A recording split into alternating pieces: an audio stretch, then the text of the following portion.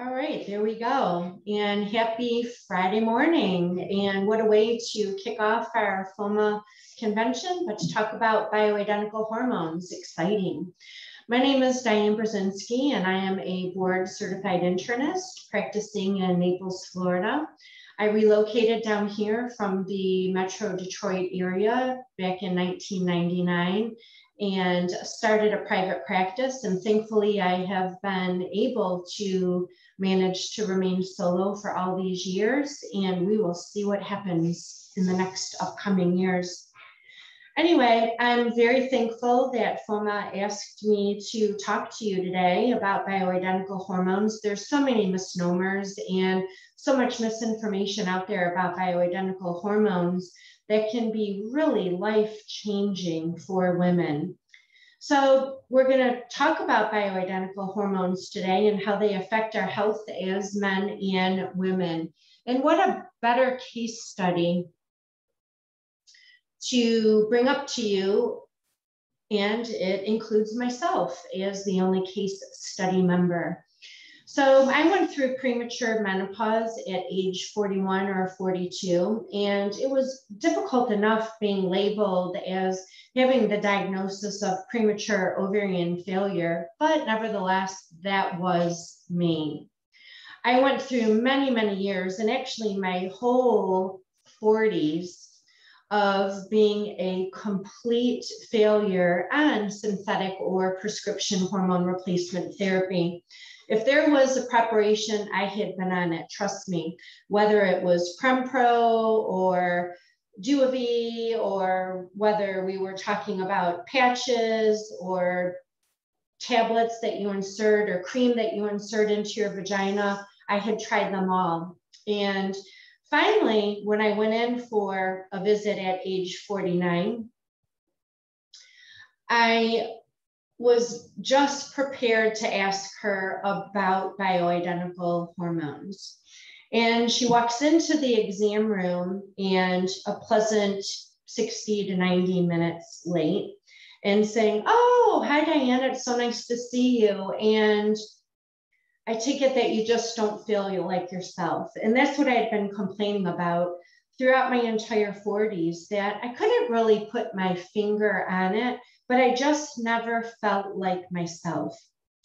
And I had tried every preparation probably known to mankind in the menopausal spectrum of medication. And finally, I asked her, what do you think about maybe the possibility of switching me over to bioidentical hormones? And I got the long story about how all estrogen causes breast cancer.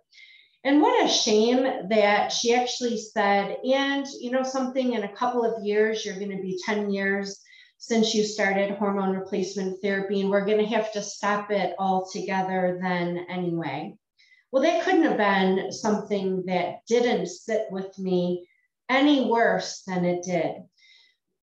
So then go one step further. She said, well, did you ever think that maybe your problem isn't really menopause, and maybe your problem is that you should take some Prozac?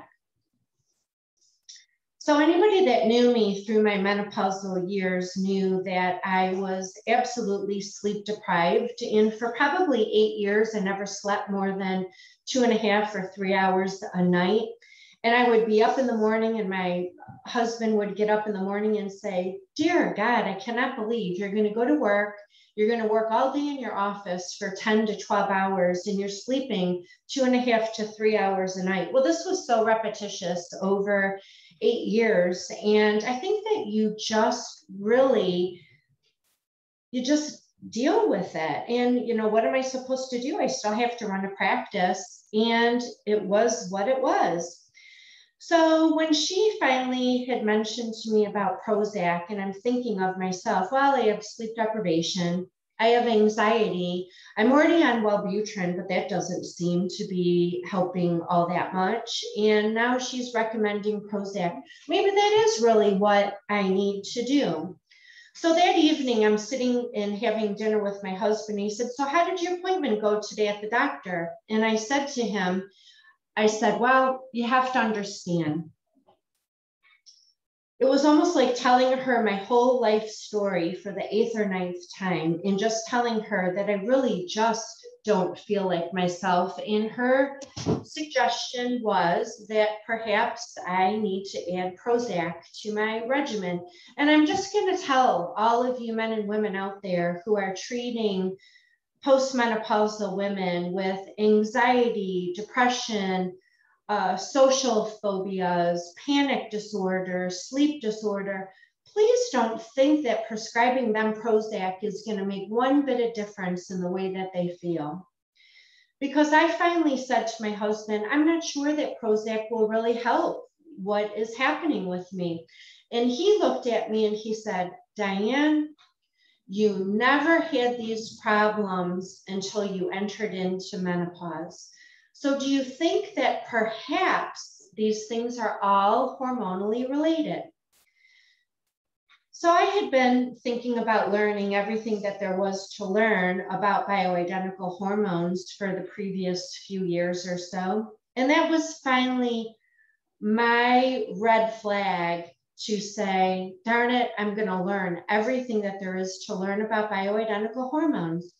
I looked it up, I researched it, I contacted companies, I researched people who teach about bioidentical hormones, and I ended up landing with this fabulous physician in Houston. And I was flying out to see him and shadow with him on Fridays. And I spent several Fridays with him with many different disciplines that I was learning about, not only bioidentical hormones. So we were seeing women at his clinic that day who were being treated with bioidentical hormones. And I was listening to their story from start to finish and where they were actually today in light of being treated with bioidentical hormones. We took a little break for lunch, and I finally felt comfortable enough to talk to him about my whole story. And I said, you know, these women that we're talking about, they sound just like me.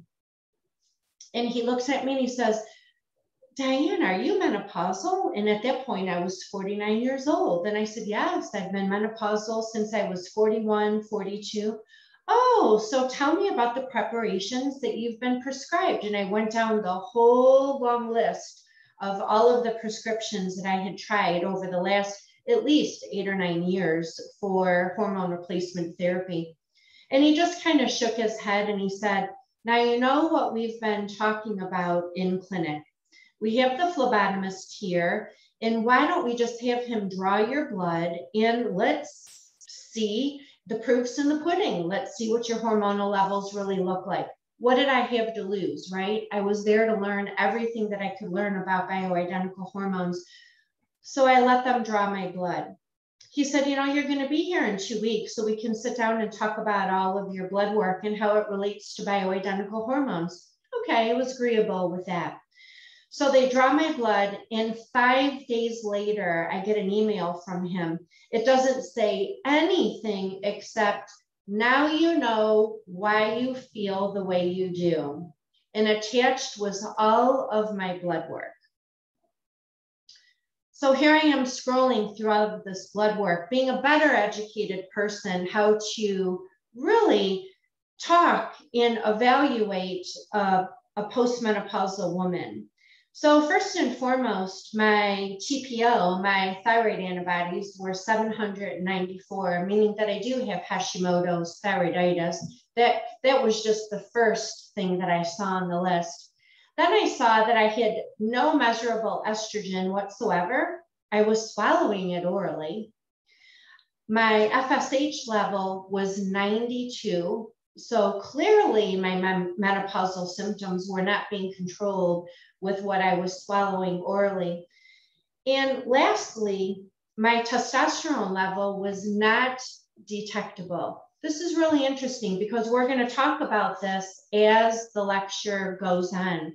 So now you can understand where I was when I started this journey with bioidentical hormones and why I'm so passionate about these little hormones in my private practice, because I've been listening to women for all these years talking about not just lack of libido or vaginal dryness, but how about I'm anxious, I'm depressed, I have social phobias that I've never had before, ever. I'm sweating during the day, I'm sweating during the night. I could care less whether I ever had intercourse with my partner ever again in my lifetime. And I can't remember what I'm doing from day to day, that menopausal brain fog that I never realized that I even had until my menopausal numbers were corrected. So this was really interesting because not only was it a passion because I was seeking out something to try to help me with my own symptoms, but how it's totally transformed my practice into a big bioidentical hormone replacement therapy practice in little old Naples, Florida. So here we go. You got to strap on your seatbelts because we're got to fly through some of this stuff pretty quickly. We already know about hormones and what they do and what they don't do and lab values and all of that. So I'm not going to really go back to hormones 101, but I'm going to try to take off with where we started, or the lack of starting, with bioidentical hormone replacement therapy from this next slide. Here we go. Doesn't all hormone replacement therapy increase your risk of breast cancer? Many of you are probably shaking your head and saying, yep, it does. And if a woman uses hormone replacement therapy for long enough, she's bound to determine to develop breast cancer. Well, stay tuned because maybe I'm about to change your mind. So there have been a couple of studies out about reducing the incidence of breast cancer in women that have been treated with testosterone or testosterone with anastrozole. And this was one of the first studies, and it was a large study that was released in 2019. And it was a 10-year cohort study by Rebecca Glazer. She's in Ohio and has been really on the forefront of really trying to identify that women are at no increased risk of developing invasive breast cancer using bioidentical therapy. So her study included 1,267 women, either using testosterone or testosterone with anastrozole. And her study concluded that there really was no increased risk of invasive breast cancer at all. In fact, the incidence was only 165 women out of 100,000. We'll expound on that a little bit further going forward. So testosterone therapy has been really increasing 12-fold worldwide since the year 2000. So there's a current study that was just released, and it was a retrospective observational study that was specifically designed to investigate the incidence of breast cancer in women with subcutaneous testosterone and or testosterone plus estradiol for the clinical syndrome of testosterone deficiency and or menopausal state. So this just didn't look at testosterone, but it was looking at testosterone plus estradiol. And please keep in mind that this was subcutaneous testosterone or testosterone plus estradiol. So one of the things that we're going to talk about later in this lecture is why you should not swallow hormone replacement therapy orally. So in the study that I've included, you can read through all of this, but like I said, this is a brand new study that was just released. And in 2010, they started a study, 2,377 women were enrolled. They were pre and postmenopausal women, and they were treated with testosterone or testosterone combined with estradiol. The total cases divided by the total sample size in years in the study was expressed as incidence per 100,000 person years. And it was compared with the SERV incidence rates. So what they found in this study was that testosterone and or testosterone implants or transdermal testosterone and estradiol significantly reduced the incidence of breast cancer in pre and menopausal women. So wait a second, weren't we always taught that all estrogen causes breast cancer? So this may be the start of a new revolution that perhaps it is not related to estradiol. And the addition of estradiol did not increase the incidence over using testosterone alone. A marked reduction in invasive breast cancer cases was found compared to the age-matched SEER expected number of invasive breast cancer cases. We only had 14 in this study versus 48 in the SEER's matched study. And remember that World or Women's Health Initiative study that was released back in the early 2000s? Do you know that 71 women in that placebo group developed breast cancer? So now we're looking at 14 cases versus 48 cases in the SEER expected number, and 71 cases in the placebo arm of the Women's Health Initiative study. This equates to 144 women in 100,000 versus 223 in 100,000 for the SEER data. This is the second multi-year long-term study demonstrating the benefit of testosterone therapy in reducing the incidence of invasive breast cancer. So what are bioidentical hormones, you ask? Well, bioidentical hormones are structurally identical to the hormones that are made by our body. So if you think about a deadbolt lock and you think about sticking in a key to open the lock, bioidentical hormones, when you turn the lock, when you insert the key of bioidentical hormones, the lock is going to open. When you talk about synthetic hormones, let's say synthetic estrogen or synthetic testosterone, you're going to insert that key into that deadbolt lock, but guess what? It isn't going to turn. And why is that? Because it doesn't mimic our own natural hormone production. Therefore, it needs to undergo all of these transformational changes before that deadbolt will open. And you'll see those transformational changes are the ones that lead to increased risk of developing certain things with using synthetic hormones. So when we look at bioidentical hormone, estradiol or E2 is the most biologically active estrogen. Remember, we've got estriol and we've got estrone as well. Estradiol is made from soy or yams, which is interesting because in certain preparations of bioidentical hormones that you use, you can take a woman that has a soy allergy and you can still use implantable estradiol hormone replacement therapy in her in the bioidentical route because it isn't going to make one bit of difference whether she has an allergy from soy. She can tolerate the implants for estradiol. So remember, we're looking for 17 beta estradiol supplements such as Estrace, Climera, Vivel, Minivel, Estrogel, or Estring. So here's the comparison between the bioidentical and synthetic. And we already talked about this here, that the bioidentical are really created from soy or yams. So they're plant derived. And that we know that estradiol or E2 is the most biologically active estrogen, and there's the preparations that we are most familiar with.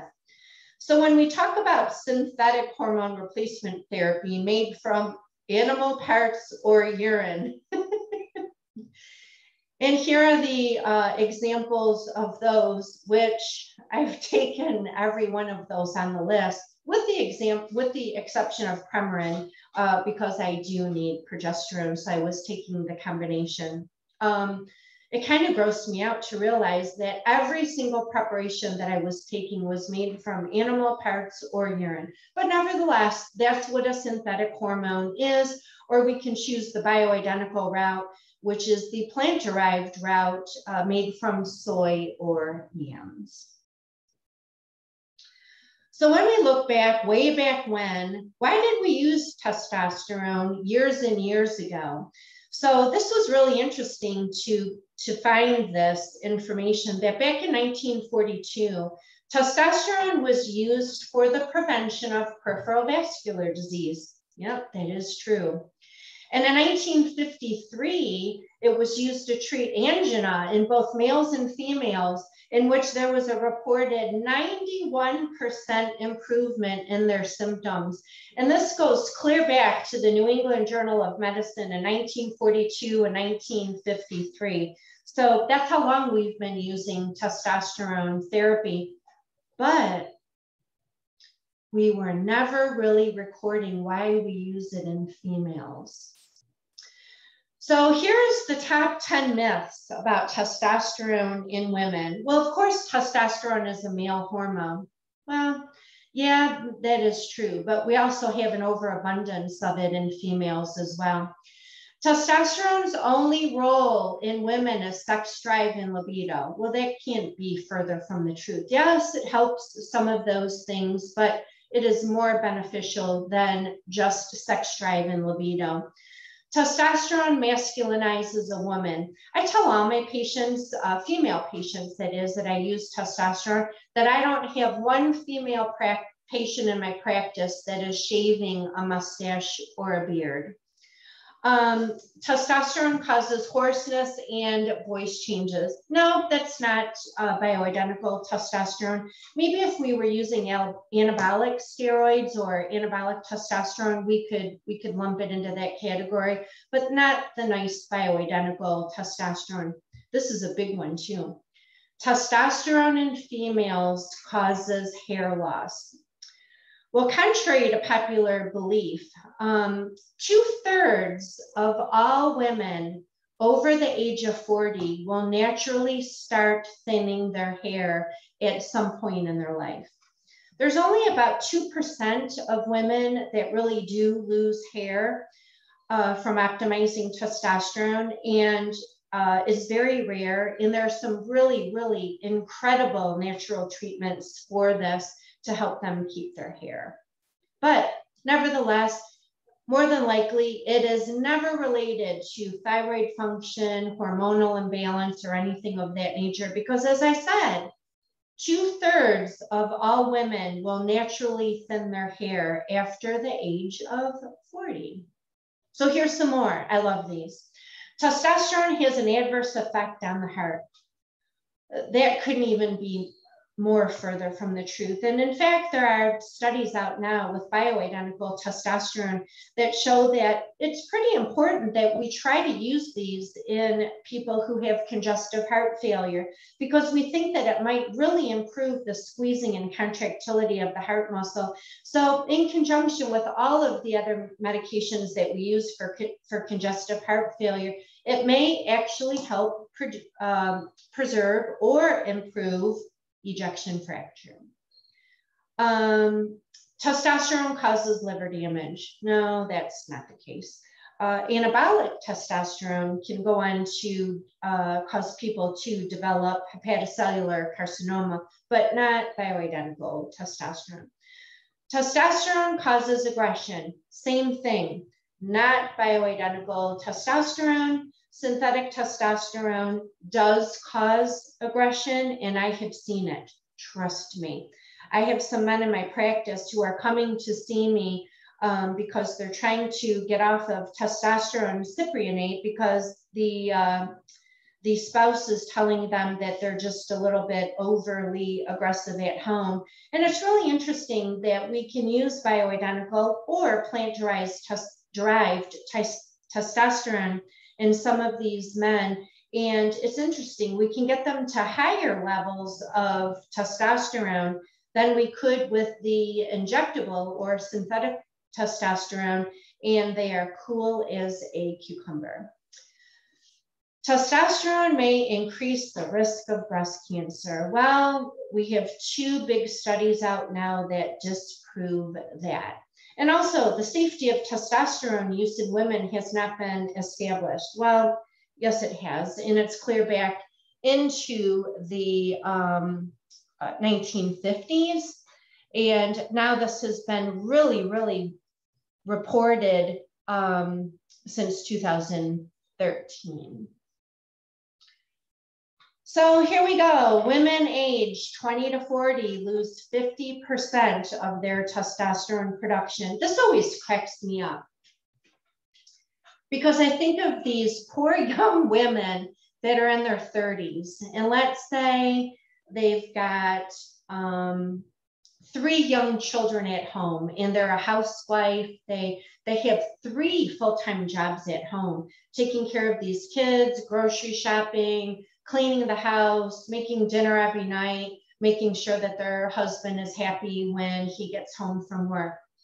And she'll go in to see her doctor and say, listen, I am just exhausted. I'm at the end of my rope, and I could care less with these 3 kids whether I ever had sex with my husband ever again.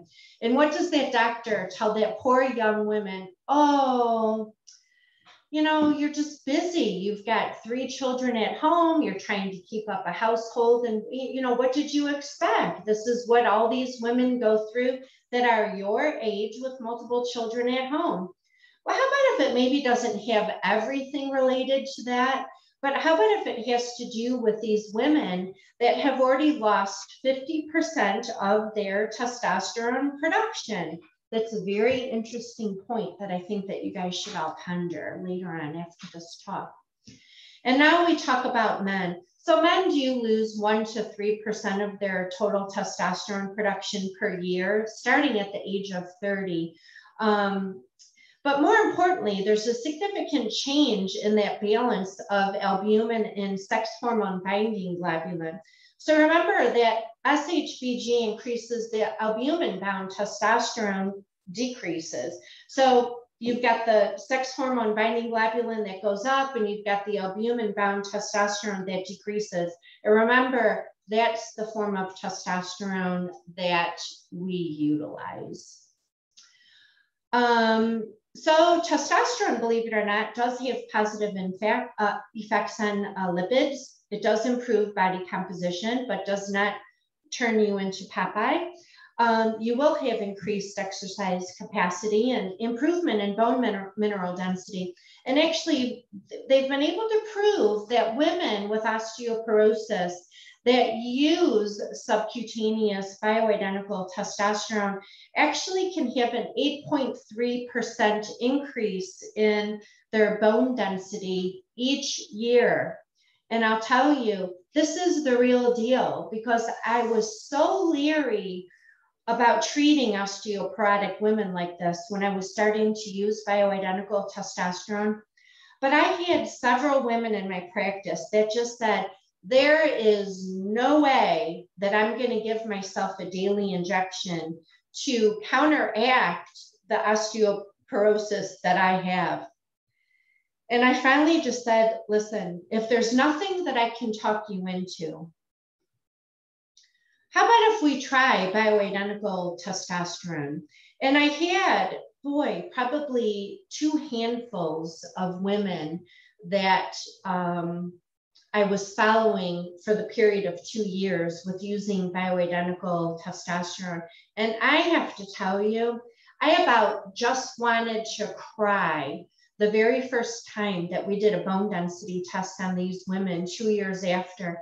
And I started thinking to myself, I think I'm seeing better increases in bone density with these women that are doing bioidentical testosterone than women who are injecting Forteo or Tymlos or doing the Prolia every 6 months. I've been very, very impressed. And out of those women that I still continue to follow, I have still yet to see a hip fracture in any of those women. So always keep that in the back of your mind for women who don't want to use injectables for osteoporosis treatment, that there are other treatment options for them. We also know that testosterone improves insulin resistance and can reduce the incidence of coronary artery disease. And I'll just let you know that there's a year-long clinical trial that's happening right now, and I do have some patients that are enrolled in that clinical trial, and there are 1,500 people nationwide enrolled in this trial, and it actually is just going after cardiometabolic factors. So we're checking cholesterol levels, fasting insulin levels, C-reactive protein, homocysteine, things of that nature. And sometime in December or January, we will be concluding this year-long clinical trial of the 1,500 patients that are in it. And stay tuned that we're going to talk about the improvement that hormone replacement therapy in the bioidentical route has on cardiometabolic factors. It's something that's really interesting that's going to hit the books next year. So here we go. Everybody always asks me this. Listen, I don't want to use testosterone because I'm afraid that I'm going to develop prostate cancer. There's several urologists nationwide who do use testosterone, namely bioidentical testosterone, on men that do have prostate cancer. And what we have found is that it really does not adversely affect prostatatic intraepithelial neoplasia or PIN, and it doesn't really increase a man's risk of developing prostate cancer. It has no significant effect on PSA at all. And actually, what I have seen in my practice is that it normally does not increase PSA levels at all. And I think probably the most I've ever seen in a rise of a PSA in a man who's using the bioidentical testosterone is a 0.5 increase in a year, which is really negligible.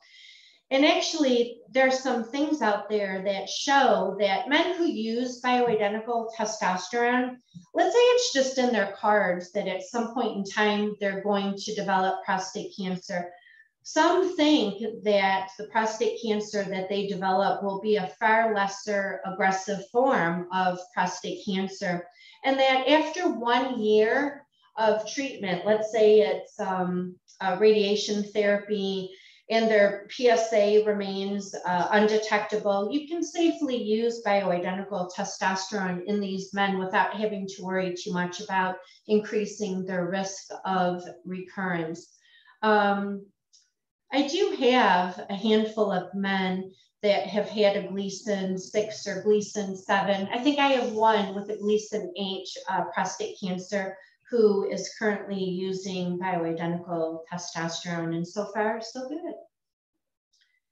So here was a prostate cancer study that was done. This was published in the Journal of Urology in 2013. Granted, it was only, whoops, I'm sorry about that, 103 males that were looked at, but they were men with prostate cancer, and they were radical prostatectomy patients. In a 27-month follow-up, 26 patients with a high-risk Gleason score of 0.8. There was only a 4% recurrence in testosterone-treated group, but there was a 16% recurrence in the untreated or the placebo group. So we aren't able to show in small studies so far that bioidentical testosterone increases the risk of recurrence of prostate cancer. Oh, something that I should go back to. In the studies where we were looking at testosterone with the increased incidence of breast cancer, which we were able to show that there was no increased risk of the development of breast cancer, I want to tell you that these studies that were done, I shouldn't say we, it wasn't part of the clinical trials, but they did not cherry pick the patients that they put into these clinical trials.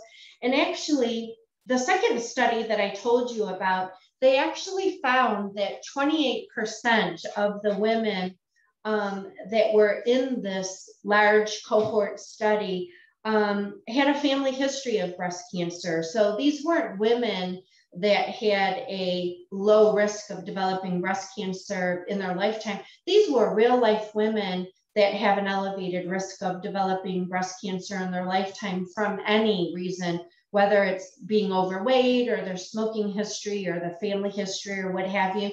So, you know, they didn't just pick women who were already at a low risk of the development of breast cancer anyway. And these women were followed over 10 years. So those were two pretty good studies.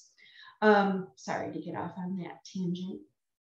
So men with low testosterone, what are they at risk for? Well, Alzheimer's disease, cardiovascular disease, prostate cancer, diabetes. Oh, did you see that? Prostate cancer, men with low testosterone. Diabetes, yep, sarcopenia. They have increased abdominal fat, insulin resistance, higher C-reactive protein, and atherosclerosis. We know that men with low testosterone are at a 41% increase in all-cause mortality. A low testosterone is predicative of developing cardiovascular disease, and this was put out in circulation back in 2007, and people are still arguing this. So here, this increased abdominal fat, insulin resistance, higher CRP, those are the things that we're really going after with this large study about reduction in cardiometabolic factors. So here we go, women with low testosterone, same thing, increased risk for Alzheimer's disease, cardiovascular disease, osteoporotic related fracture, diabetes, and possibly breast cancer. So what are the positive effects of bioidentical testosterone in men? Improved erectile abilities, and that is true. Even when we're talking about things that we can use like Cialis, Viagra, many of the things that we can use in the alternative medicine world like oxytocin and PT141, things of that nature, we will all tell you that those things marginally work unless you have a really nice, robust testosterone in men. Testosterone actually is very protective to the prostate. Cardiovascular protection, we've talked about that earlier. It may improve lipid profiles, increase energy, feeling of overall well-being. That's the number one thing that I see in my patients, men and women. They don't talk about one specific thing that's better. They tell me that they have an overall sense of feeling fantastic. They can reduce body fat, build muscle mass, reduce anxiety and irritability, and they have cognitive clarity, things that we've talked about earlier today. Here's the positive effects with women. Enhanced libido. It does work. I tell women all the time, if you're not feeling really an increase in your libido when we're optimizing testosterone, there is one of two problems. Either you've got too many things going on in your life that are affecting you, or I'm just really sorry to say it, but perhaps you didn't pick the right partner, because it really does enhance libido. I can choose to give you bioidentical testosterone, but I can't help you choose the perfect partner. And I tell women that all the time. Here we go, heart protection, improvement in lipid profiles, increasing energy, sleep enhancement. Boy, did I need that. And contrary to popular belief, progesterone is a fabulous sleep aid to menopausal women, whether they still have an intact uterus or not. Here we go, feeling of overall well-being, reducing body fat, stronger bones and muscles, depression relief, and reducing brain fog. And I'll tell you, the very first time that I was given bioidentical testosterone, my brain fog was gone in the first 12 days. That was pretty amazing. And I didn't even realize that I had it. So here, this was 2016, they came out with a male consensus committee resolution on how we can improve a male with using testosterone. So here now is the female consensus committee resolution. So resolution 1, testosterone is not a male exclusive hormone. It is the most abundant gonadal hormone throughout a woman's life. Resolution number 2, serum testosterone levels do not correlate with symptoms of testosterone deficiency in women. Optimal ranges of serum testosterone levels in women have not been established. Well, yeah, I guess formally they haven't been established, but believe it or not, when we're looking at optimal testosterone levels for a female, we're looking really to get them between a range of 150 and 250. This is funny. I'll tell you this cute little story. I have this cute little old man that comes in. His testosterone level, I think, was only about 164. And I looked at him and I said, geez, you know, Mr. Smith, 164, certainly we can do way better than that. And he's in his 70s. And I'm telling him, you know, maybe we could even get your testosterone level up into the 900 or 1,000, 1,100 range. He goes, boy, Dr. B, that would be really, really awesome, wouldn't it? And I said, well, I have to tell you that my testosterone level runs around 300. So we have some work to do with you. And he just chuckled and chuckled and chuckled. And I think I'll be his best friend for the remainder of his life.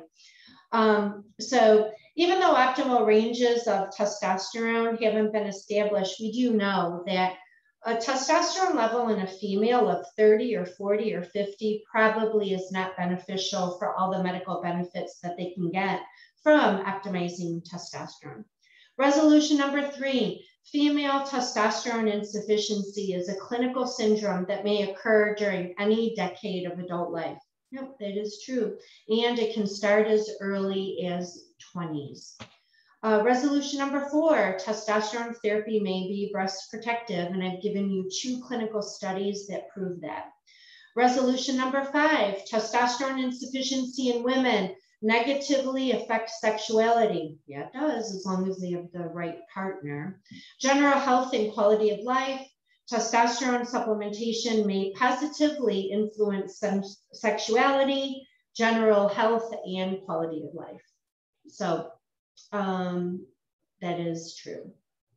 So here we go. Resolution number 6, testosterone insufficiency may be associated with an increased risk of cardiovascular disease in women. Yep, that is true. Resolution number 7, testosterone optimization may be brain protective and may enhance cognitive function. Yes, we know that optimizing testosterone in males and females may reduce their risk of developing short-term memory loss as they continue to celebrate a few more birthdays. Resolution number 8, testosterone optimization may be a key component for improved bone health. Yes, 8.3% improvement in bone density in women each year. Resolution number 9, testosterone therapy in women has no effects on lipids, or has no effects on lipids and or cardiovascular risk. That is true. We know that it improves lipid panel. Resolution number 10. You know what? I think that I'm starting to sound like Bill Maher on his show. Resolution number 10. Studies of testosterone supplementation show benefits exceed the risk, and consistent purity and potency can be achieved. And that is true. All right, so here we go. Here's a little recap. What does testosterone protect? Brain, heart, bones, and breasts. Those are things that are important for you to remember. And this is for males and females. So here are the references that I've given you if you want to go back and look up anything or fact check anything that I've been talking about. Here's some references that I've given you for testosterone. All right, here we go. Here's the bioidentical estradiol, everything that you wish that you wanted to know about estradiol and more, including how it does not increase your risk of developing breast cancer. So here we go. Oh, so here we go. We all know these things, and I'll let you review these at your leisure. How do you know when a woman is estrogen deficient? She's not having a period. And actually, it's interesting. If you look at the ACOG data, they say no menses for a year. I really look at it. If you're really having irregular periods, or you're only having a period every few months or so, yeah, you probably have estrogen deficiency. Hot flashes, mood swings, vaginal dryness, poor sleep. Boy, that was a big problem with me. Breast tenderness, headaches or worsening of pre-existing migraines, depression and anxiety, frequent urinary tract infections because we're not really feeding the vaginal wall with estrogen. These are all things associated with estrogen deficiency. So we know that estradiol is cardioprotective, and it does decrease a woman's risk of developing type 2 diabetes. Only oral estrogen increases the risk of developing venous thromboembolism, and that is true. They have never been able to prove that from using estrogen in a transdermal route, only oral. No increased risk of breast cancer, even with using micronized progesterone. Remember that you cannot use things like Provera or Majoxy progesterone or things of that nature. You really do need to use a micronized progesterone and not a progestin with estradiol, and then you have no increased risk of developing breast cancer. Prevents osteoporosis. I'm not so sure about that. You know, I think that osteoporosis, we're going to find out with time, probably is more testosterone deficient related. But I don't know, they could prove me wrong. Cardiovascular disease, diabetes, cognitive impairment, reduced risk of mortality, heart failure, and death from an acute MI, and it's neuroprotective. Here we go. Here's all the negative side effects of swallowing estrogen orally. Breast tenderness, worsens their headaches. That does have an adverse effect on blood pressure. Synthetic progestins also do this, not the micronized progesterone. They both have an adverse effect on blood pressure. Nausea and or vomiting, fluid retention, certainly DVT or PE, gallstones or gallbladder dysfunction. The synthetic progestins also do this, but not the micronized progesterone. All the things that you really don't want to create in a woman, right? So hypercoagulable states, we'll talk about this just briefly. Remember, oral but not transdermal estrogen is associated with an increased risk of VTE. The norpregnane derivatives may be thrombogenic, whereas micronized progesterone appears to be safe with respect to thrombogenic risk. Transdermal estrogen may improve substantially the benefit-risk ratio of hormone replacement therapy. Treatments are a safer option, especially with women who are at risk of venous thromboembolism. So I do have several women in my practice with factor V Leiden deficiency that have already clotted and are on oral anticoagulation that I do use bioidentical hormones. They are not excluded from using transdermal or bioidentical hormones in the implant route, only orally. Here we talked about relief of symptoms, hot flashes, headaches, insomnia, and you can see, look at that, 81% of the patients had hot flashes and sweats prior to the using of bioidentical hormone replacement therapy. 90.8% had complete relief of their symptoms, 0 had no relief. So you can go down this whole long list and you can see exactly, you know, how many percent of these patients had all of these issues: loss of libido, irritability, poor memory and concentration. Certainly these were all insomnia. These were all things that I had as well. And look at the amount of women that had complete relief of their symptoms, and really a very small percentage of women that had no relief from their symptoms whatsoever. So, you know, the bottom line here is don't poo-poo off women that are complaining of these things, because there are good treatment options for them that can really give them a quality of life back.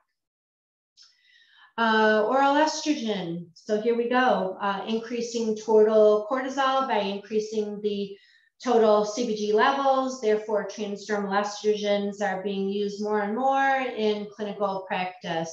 Oral estrogen, you guys may not have known this either, increases thyroid binding globulin through an increased rate of TBG being made in the liver. So remember, TBG binds thyroid hormone and reduces the amount of thyroid hormone that's available to the body. So we're not really using what we have available, and it increases the total T4. I really didn't know this about oral estrogen until I really started learning about bioidentical hormones. So keep in mind that these women who maybe are menopausal, but they're also hypothyroid, you probably don't want to use oral estrogen in them at all, that you really would want to use something that is in the transdermal or the implant world of bioidentical hormones. Here we go. So same thing that I just said, it increases thyroid medication requirements. So topical estrogen or implant therapy may be the preferred route of therapy for women who need estrogen and thyroid replacement. Keep in mind this as well. Here, this MMP9 and the oral estrogen is really, really important because remember, this MMP9 pathway that we learned about way back in the day may be the pathway that increases the link of the development of certain forms of cancer, like breast cancer. Also, it may increase inflammatory mediators such as C-reactive protein, interleukin-6, MMP9, things of that nature. So bioidentical hormones in general are safer.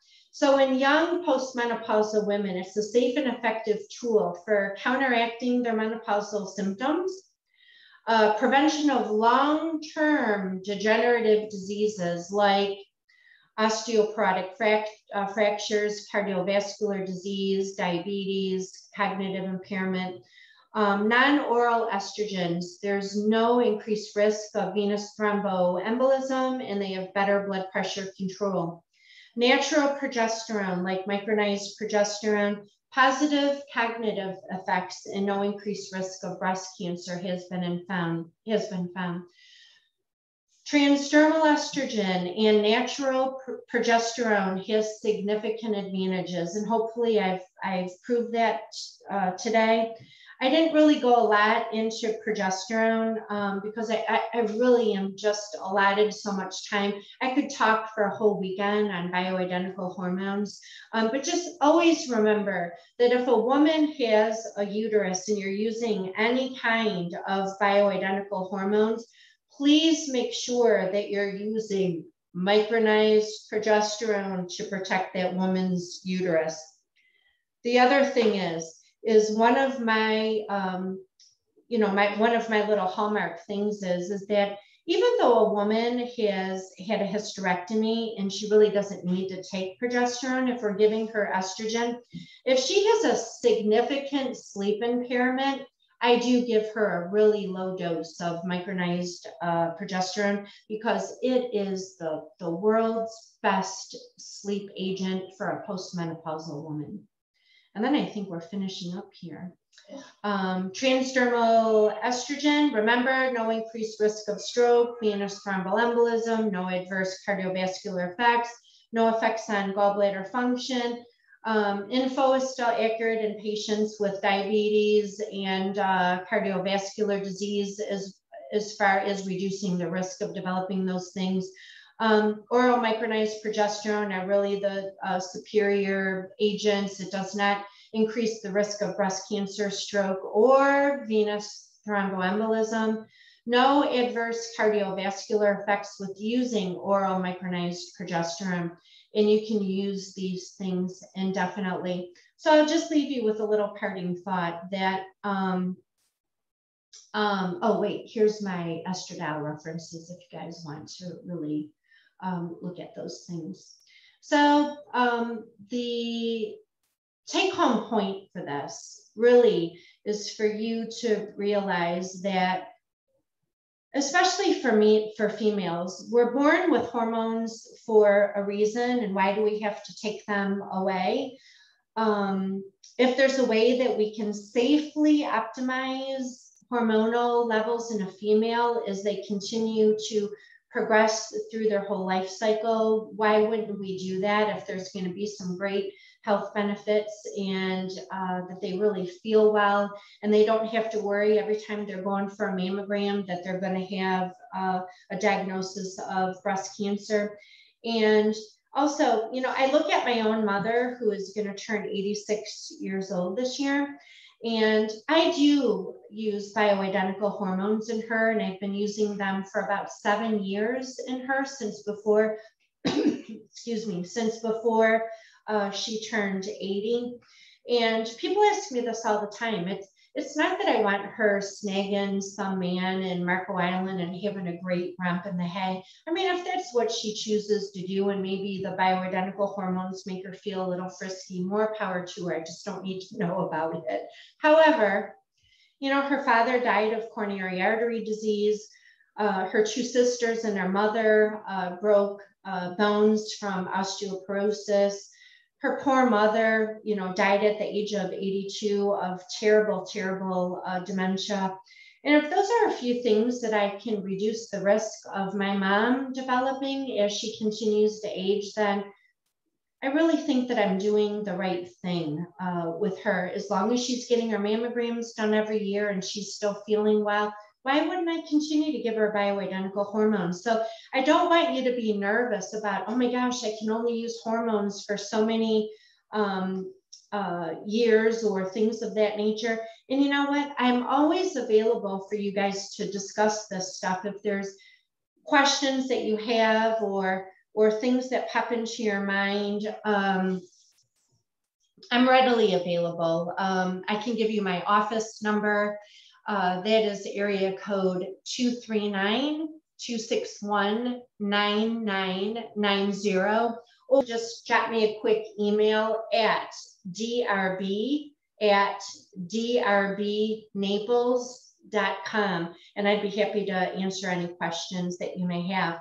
So that's it for me for now. I'm glad that I got to start off this HOMA convention with some wonderful topics and some things to really stimulate your mind. And I hope the rest of the weekend goes well for you as well as for me. And I'm going to sign off now. And I think that I'm going to be on live, and I'll be happy to take any of your questions.